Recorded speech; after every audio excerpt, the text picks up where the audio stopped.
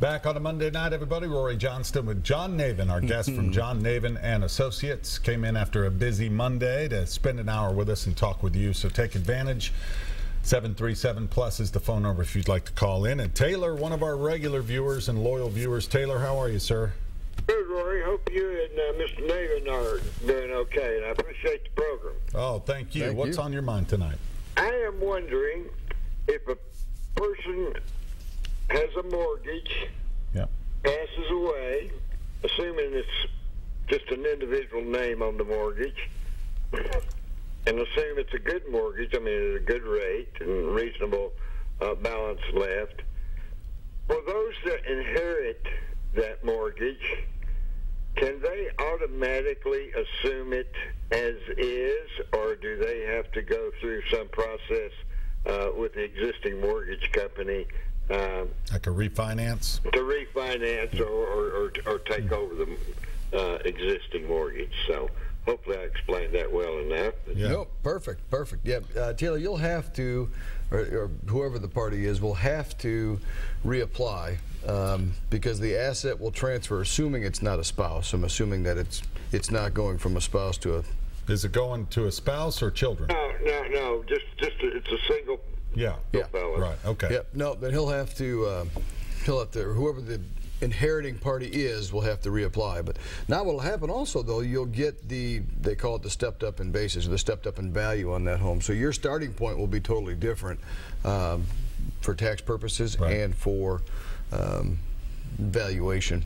It basically steps up to whatever the value is today. But yeah, they have to reapply it. Yeah. So they're gonna have to go through some hoops, but that's just the way that Does that include FHA and VA loans as well? Yes. Yeah.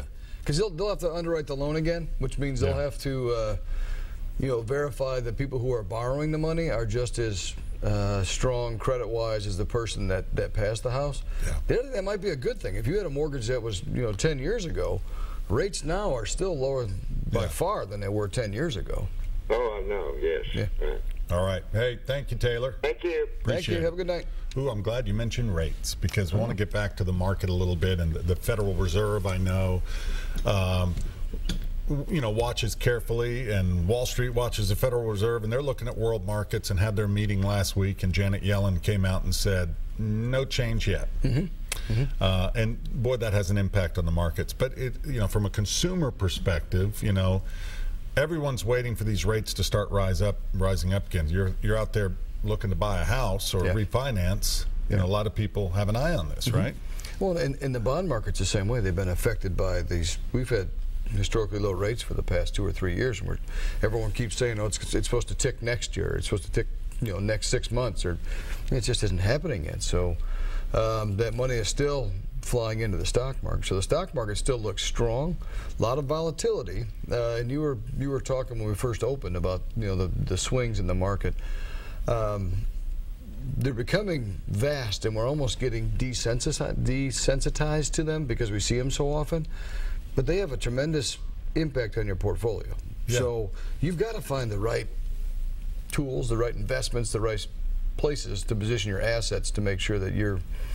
Do you look at these swings and these different stages of the market as learning opportunities for someone like you and others to kind of, ooh, okay, something happened there that maybe wasn't anticipated, and that had an impact on these certain portfolios, and we're going to be able to tweak this or change that, or you definitely can do that. Also, though, go back to the few items that are consistent indicators, I think. Like, we had talked about some of this news being entertainment, just to get the fear and greed going. But if you look at balance sheets of the corporations, if you look at the interest rate environment, if you look at how much money these corporations are sitting in cash, so the market, and again, I'm fearful of making a blanketed statement, but for the most part, it looks strong, but it can only look strong again depending upon what your time horizon is. You're talking about tried and true, over the years, indicators, bellwethers, where if you really look at the history of the market and you look at these bellwethers of all the noise and everything, but like you said, still you're looking at, like when you look at blue chip, the big companies, and you look at their balance sheets and you look at this and that and that, and then you put it all together in a formula and it spits out, you know, and this has worked for years. Right? It's been pretty good. And balance your allocation is a big thing. So asset allocation is something that I think some folks don't realize the importance of allocation. So not just having the big blue chips, you want those of course, but then you want some small companies, you want some value companies, you want growth companies, you want mid-cap companies, and you want some international. And you've got to get the allocation correct for what, again, your time horizon is or your risk tolerance. It all boils down to that. What's your risk and how much time do you have? And if you have a guarantee on your income, well, then you can feel more comfortable doing that. If you don't, you shouldn't even be there. Right. So 737 plus if you'd like to call in, and also at the end of this, as we do each time John is here, we're going to put up some contact information where you can reach him. A couple of offices here in the Nashville area, one of them down near my neck of the woods in Cool Springs, and there's something you can go in and do called a portfolio stress test, which we've talked about before, but for the new viewer out there, explain what that is. Okay, perfect. The portfolio stress test is an opportunity for someone to come in, sit down with us in a comfortable environment and really look at your portfolio in detail. So basically take a look at the investments that you're in. How is that going to perform if the market corrects again? So if we go back to 2008, what are you going to experience in your market, or in your portfolio? So if it goes down 38%, are you going to feel that 38% or are you going to be fine? But you'll be armed with the information on risk, how much the market will go down, how much are you paying in fees? There's another big one that I see a lot of people come and they sit down and go, oh my gosh, I had no idea I was paying 3% to be in this portfolio. And it's not uncommon. Well, if you're paying 3% in fees, that's eating away at your performance. So we look at, again, the risk that you're taking, we stress test it, we look at the fees that you're paying, we see how your portfolio compares to the rest of the market. So if you're going to take on this level of risk, how does it look compared to other people who take on that level of risk or other investment choices? It basically levels the playing field. So it's something that our clients have had a lot of success with. It helps put their mind at ease.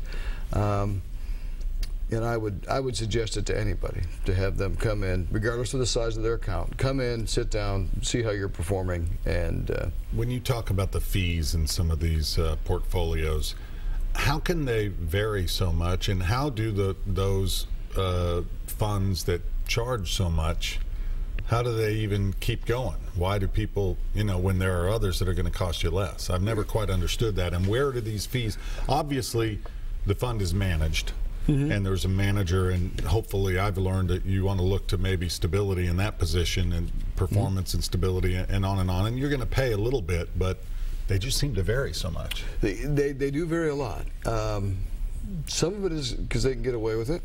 Some of it is because we just don't know. We don't know where to see them. The other thing is they're not disclosed. You know, we only see one fee typically on your... There are not consumer protection laws that would disclose these fees, or they're there, but they're purposely hard to find. Again, and we've been through the prospectus conversation where you get the thin prospectus and no one reads that. So they're in there, but what most consumers are not aware of is that every time they trade the portfolio, that fee gets passed on to the portfolio or the shareholders, the owners of that mutual fund. They don't have to disclose that. So there's trading costs that go on, and they say the average is about 1.5% that you don't even see. So the big thing is to look and go, okay, if I had $200,000 and it went to, you know, $210,000, well, you got 5%, but people will come in and they'll say, well, my average return has been 9%. And it's, okay, you were here and you went to here. What is that number? So when you back those numbers out, those are what your real fees are. So, and we've got some software and technology that, you know, you're not taking my word for it. I can sit down and show you from the experts that say, here's exactly what you're paying, here's what your expenses are, here's what happened to your portfolio. So yeah, just I strongly recommend it, and we bounce it against the client's goals. When you look at this asset allocation with your clients and making sure it's as balanced as possible, and you know, every client's different, right? As you say, they come to your office with different goals, different stages in their life, different financial levels, all of the above. But when you're looking at that asset allocation, when you say you like a balanced portfolio, what exactly does that mean? Does that mean balanced? I mean, is it all sorts of funds divvied up exactly, or does your software help to kind of figure all that out? There's international funds, there's this, and this gets back to that intimidation factor, where even when I look at my 401k list, you know, I see moderate growth and conservative and more aggressive growth, and I'm thinking maybe a little here. I'm kind of eeny, meeny, miny, mowing. Yeah. You know. You are getting, you're doing well. You are. There's like 6 points in each question. I love it.